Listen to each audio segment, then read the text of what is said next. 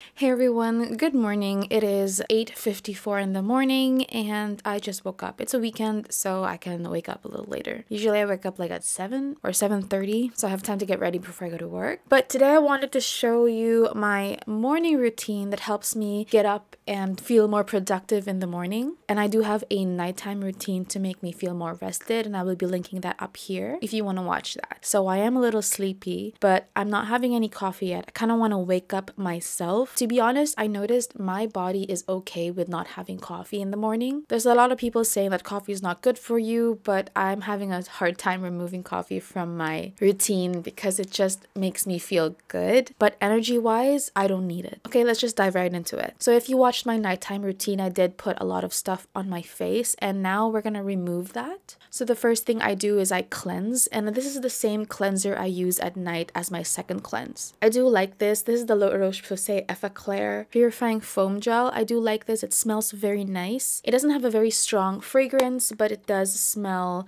very pleasant and almost spa-like in my opinion. So I'm just gonna lather this with some water, and then I'll just remove all of the layers that I put on my face the night before. Also, if I've drooled, like my saliva and all that stuff. TMI, but it is what it is. So let me just lather this with some water and then I'll wash it off and I'll be right back. I just used a towel, a clean towel to wipe my face. Is my headband okay? So the next step I do both in the morning and at night. I just love this step. It is my favorite for a reason. I just noticed that whenever I do it, I feel like I see a difference in my skin. And that is the Paula's Choice 2% BHA tonic. So I personally love this. It's ASMR, it's so nice. I used to use the Ordinary Glycolic Acid and the Pixie Glow Tonic. I love those, especially the Pixie Glow Tonic. It smells so good and it feels so good. But when I discovered this, I converted. It's so good. My skin knows when I use it and when I don't use it, and I do see a difference. And the funny thing is, whenever I would watch people review this product, they would say the same thing and I'd be like, nah, they're just being paid to say that. It actually works. So I like to just layer this on top of my skin very gently. Sometimes I go upwards because I feel like it goes into my pores better. So I'm only using it twice a day because I am used to it and my skin likes it. But if you haven't built a tolerance yet, you'll have to use this like once every other day, and that build that tolerance, and then eventually you can switch to twice a day. My big problem area is my nose and also around my mouth. I think it's because I kiss my cat so much. You can really tell the difference of energy from me in the morning and me at night. Okay, so my next step is gonna be serum. So at this stage, you can put any of your serums. I used to put niacinamide at this stage, but now I switched over to vitamin C. I love vitamin C. Currently, I'm trying the vitamin C 24 from Indeed Labs. I really want to try their vitamin C brightening drops. I like how it makes my skin look and feel so smooth. I like vitamin C. So typically you're not supposed to mix vitamin C and BHA together because it's gonna lower the pH of your skin and cause some irritations. I honestly felt it the first time I put it because I didn't educate myself. So I was feeling a little itchy, but eventually it went away, so I guess I built a tolerance over that. I can't remove my BHA step. I need it. I need my vitamin C. So I built a tolerance and now I'm okay. I don't feel any irritation and my skin doesn't seem irritated either or inflamed.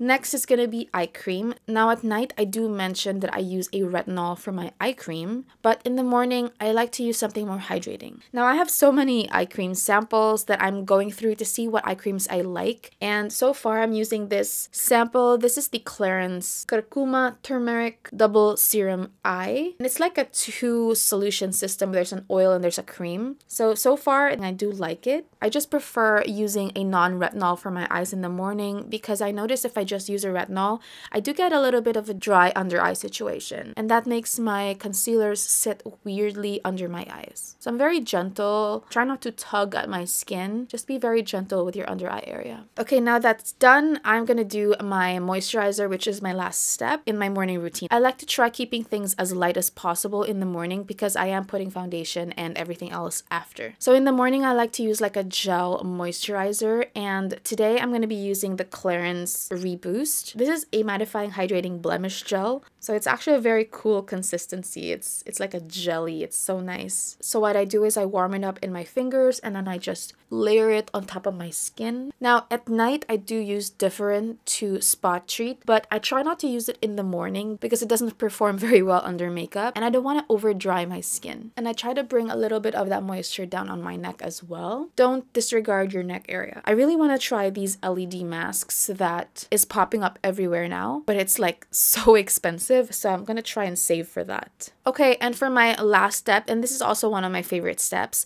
this is SPF. I tried quite a few SPF and I used to love the CeraVe SPF. I would go on and on about it in all of my videos, but I recently found these ultra light SPFs that sit really well under makeup. This is the SPF by Vichy. It's the ultralight UV lotion. It's an SPF 60 and do you hear that? That's how light it is. It's like a kind of spray paint.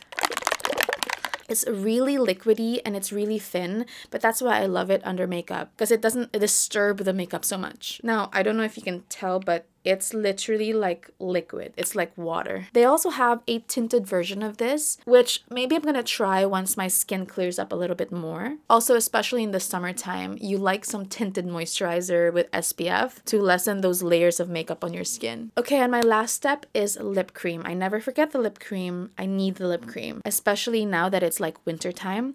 So there's only 2 lip creams that I absolutely love, and I've tried a lot of lip creams, lip balms, lip everything. My number one is the Laneige Lip Sleeping Mask. But in the mornings, I kind of wanted something lighter. So I found this Indeed Hyaluron Lip Treatment. And this is honestly almost as good as the Laneige. It's a little bit lighter, but I do feel the hydration and I'm definitely going to repurchase this. I also really want to try the Laneige Lip Sleeping Mask, but in the tube form. But I'm only going to get that once I'm done with the tub. So this I apply in the morning underneath the lipstick that I'm wearing on that day. Okay, now I feel extra refreshed and ready to do my makeup. But I'm gonna end my morning routine here. I will film a separate video for my morning makeup routine that I do almost every day. I hope you found this video helpful. If you have any tips and tricks, please leave them in the comments down below. Also, if you like this video, don't forget to like it, subscribe down below, and ding that notification bell to be informed when I upload. I appreciate your support and I hope to see you in my next video. Bye!